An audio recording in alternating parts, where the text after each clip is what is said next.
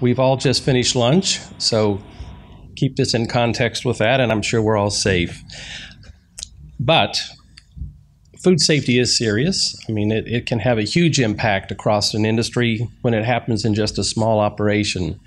And in what is becoming an all too frequent event, nearly every week we hear about a new outbreak, sometimes involving hundreds, in some cases thousands of individuals. In most of these cases, the food manufacturers lack knowledge about how to prevent the growth of a bacterial pathogen on their food product. Let's look at a few examples.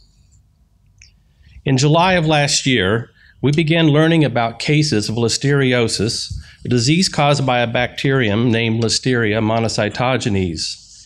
The illnesses were severe and associated with a ready-to-eat product called polony. Today, it's estimated that more than 1,000 South Africans suffered from this infection, and that 210 of them, which we know died, suffered a severe illness typically within a week of consuming the product.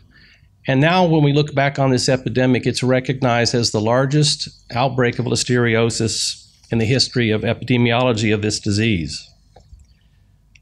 And more local, in February, another listeria outbreak was linked to rock melons grown in New South Wales, with at least 19 confirmed cases and 6 deaths, and possibly even more infections in 9 other countries where this product was also exported. In April, 70 cases of salmonellosis were linked to pre-cut melons distributed by major food stores in the U.S., including Costco's, Walmart, and Whole Foods, which was recently acquired by Amazon. And in the same month, E. coli caused at least 200 illnesses and 5 deaths in 35 U.S. states from eating romaine lettuce. Perhaps equally disturbing, and these go back more years than the ones that I just described, are these unusual scenarios that we hear about, which we didn't think about, 5 years ago, or maybe even sooner, such as salmonella in peanut butter, salmonella in chocolate, in cereals, cake mixes like cookie dough, and even pet food, which cross-contaminates children sometimes when the pet's being fed this food. So why are these outbreaks occurring, and how can we prevent them? A common denominator in all of these outbreaks is a lack of knowledge by the food manufacturers about how the pathogens grew in their food. Did that information exist? In most cases it did. Then why wasn't it used? And typically the answer is because that information was buried in a journal article and not in a format that could be easily accessed and used by the food manufacturer. And there are also other contributing factors, one of which is the enormous size and speed of modern food chains. So this is going through a series of years showing major trading ports, and the size of the nodes are related to the amount of product brought through those particular nodes in countries.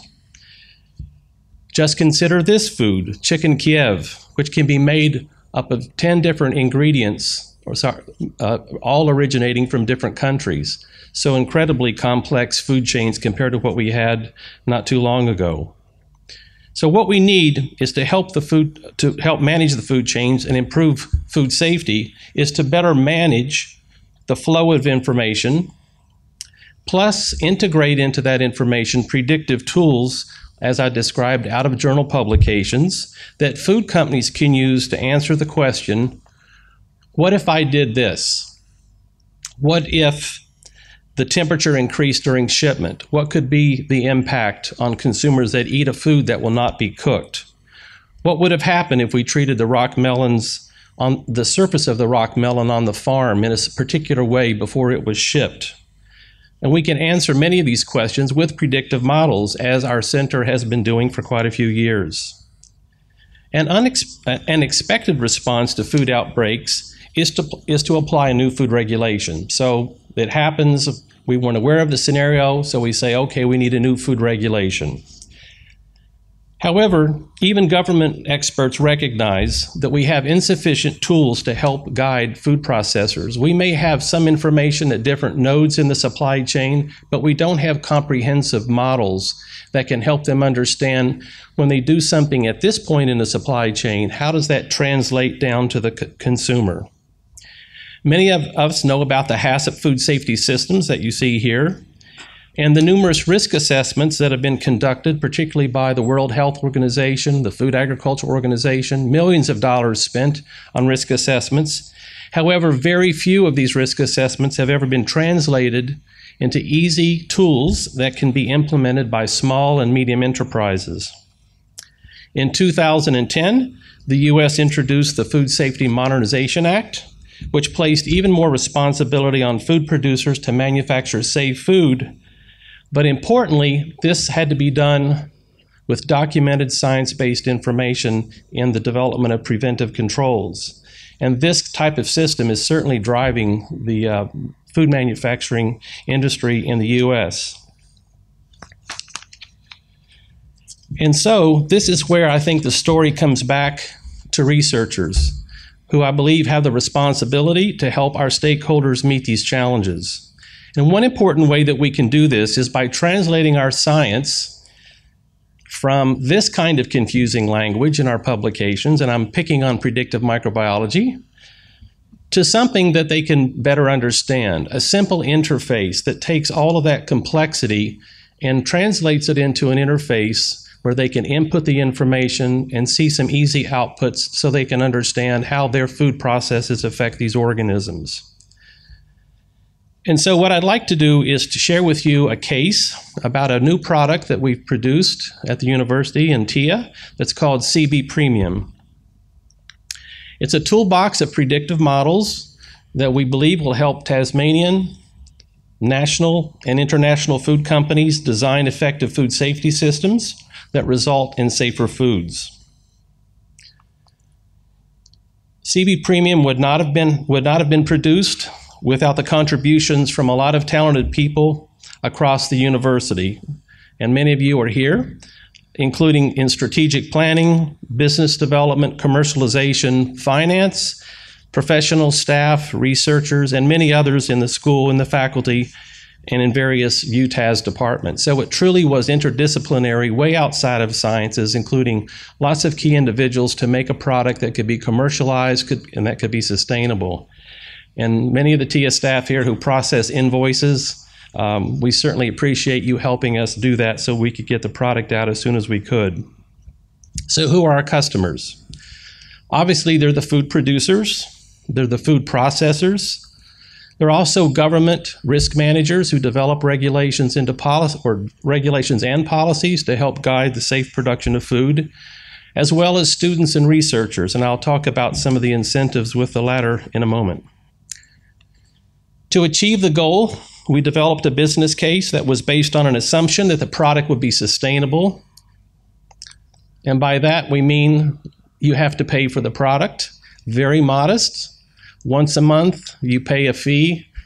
Maybe a nice cappuccino would give you complete access to all of the models that we have in the system. We also have 4 free models that we consider to be those kinds of models that we want everyone to have access to because they're quite generic in the ways that they encompass food safety.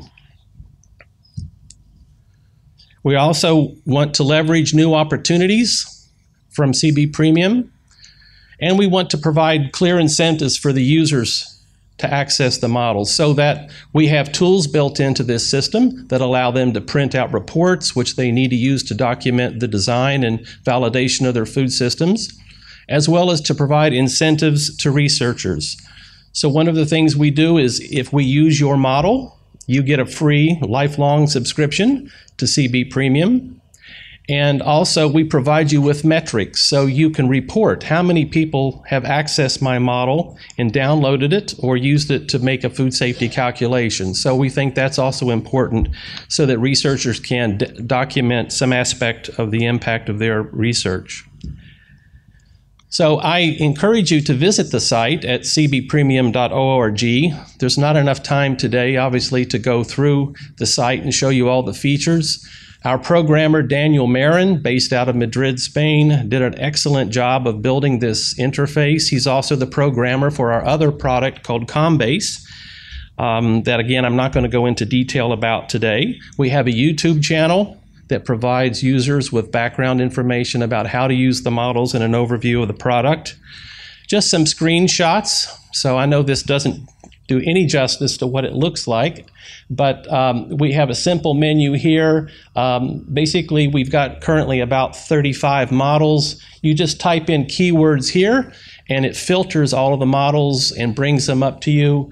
And then once you get inside of the model, and we think this is a key value of CB Premium, is that we have a uniform interface. As you go from one model to the next, unlike some of the other models we find out on the internet where you have to learn a new interface each time, here you're accustomed to where you put the inputs and how to achieve the outputs, how to produce a report by clicking the print, how to find more details about the model by clicking here, because behind it is information from the publication that allows you to have that documentation. This is just a snapshot of the Risk Ranger tool. It's a very, very popular tool used by people around the world currently. And for quite a few years, actually, we had it in an Excel format, which was fairly clunky. And now it's nice and smooth. We don't have version control issues where people download an Excel file and you're not sure if it was an old one or a new one. Now it's all here. And if it's updated, they have one source to get that information. So where are we today? As I said, I'm not discussing Combase.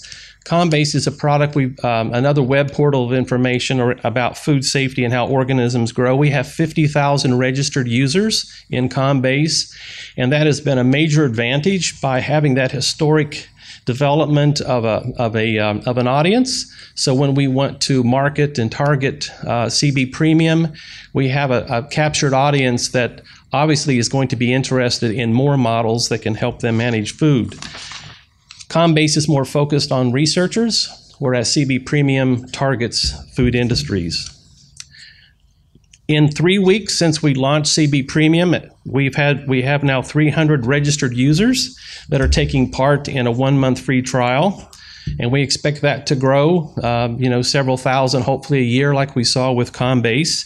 Next week, we're launching a social media campaign primarily through LinkedIn, which has the highest concentration and the easiest way to target food professionals.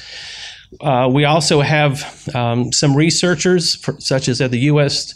Food and Drug Administration, who have already targeted CB Premium as a place they want their model to be when their publication comes out. So it's now part of their actual research plan in the U.S., in the FDA at least, and we hope that will increase with more researchers that see this as an accompanying way of having their information available. On the 8th through the 10th of July, we have an exhibit booth at the Peak Food Safety Conference, the International Association of Food Protection in Salt Lake City, Utah. Some in the audience will also be there helping us with our first, what we call hard launch of the product. We have 4,000 food safety professionals that we hope are going to come by the booth and learn more about CB Premium as well as Combase. I also want to mention that we formed a data acquisition team. The way that this works is we hear about an outbreak, we find the publication, we get the model, and then that is available. We have rockmelon models available within a few weeks of the outbreak. We've done the same thing with romaine lettuce. We find the articles, we contact the authors, and get the models available as soon as we can. To do that, we have a team of 3 part-time people. 2 of them are UTAS Master of Science graduates. We have Anchana Dillip, who works out of the UK. We have April Liu, who works here out of Hobart, and our new PhD student in our center, Deepan Sakar, in the back of the room. Deepan is also helping us with data acquisition. So, where are we going from here? We want to organize workshops to be delivered here in Tasmania, as well as various places where users may have interest in learning more about the details of operating the models. We know that there's opportunities to expand CB Premium, not just in models, but in associated food safety training, certification. We know, for example, with Combase, that we have universities utilizing that all the time in their food science courses. So we think CB Premium will also be a very good teaching tool, and hopefully it will also generate some consultations and new research projects. And we're currently exploring a partnership through contacts through TIA, through Hoger's involvement in several organizations with Tufts University as part of their USAID Feed the Future Nutrition Laboratory, where models such as this can have a major impact in reducing food waste as well as preventing illness. We're also working with Driscoll's to integrate these types of models into their berry supply chains. Coca-Cola sees this as important to help them in new product development. And finally, Walmart and IBM they're currently identifying a demonstration supply chain to integrate our models into sensors as part of their blockchain technology. And with that, I'd like to thank you for your attention. I hope to interact with you if you have any questions about this exciting product.